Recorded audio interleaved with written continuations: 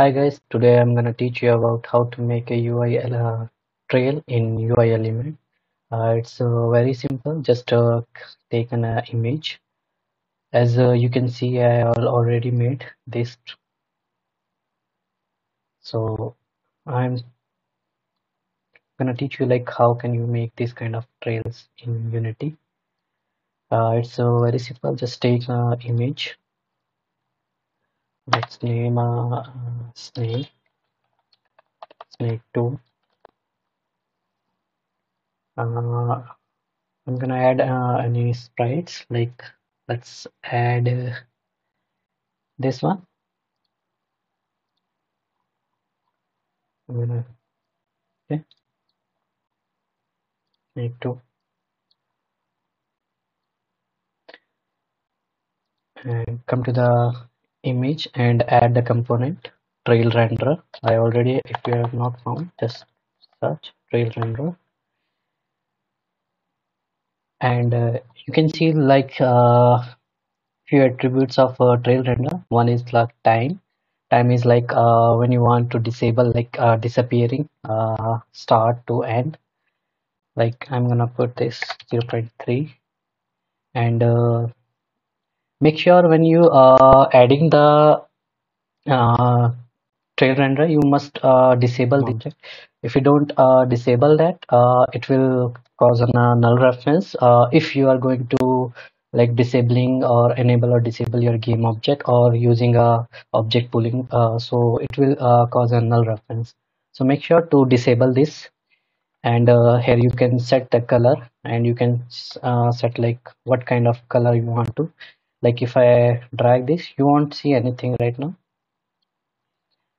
First because you have to set the order of layer. Like let me set the 5. So something is wrong. Sorry, you have to add like material also.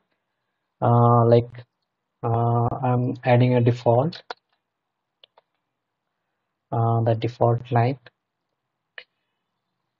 Now if you are moving this you can see, but it's like so weird. You can set the width from this graph. Just let's make it 0.3. Yeah, it looks nice. And here you can change some color and details. I'm gonna add like make it oranges and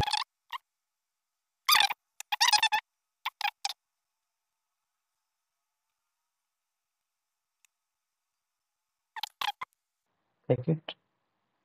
Now see, let's make more wider.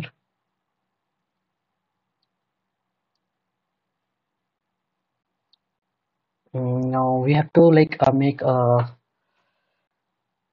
curve in the end, like cone shape. So just right click here, add node, just make it look like this. And now if you see, yeah,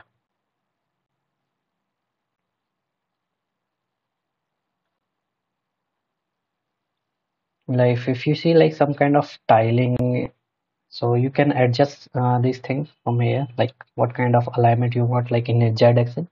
So it's a I did view, and let's make it a distribute per segment. So it give you like more smooth edges.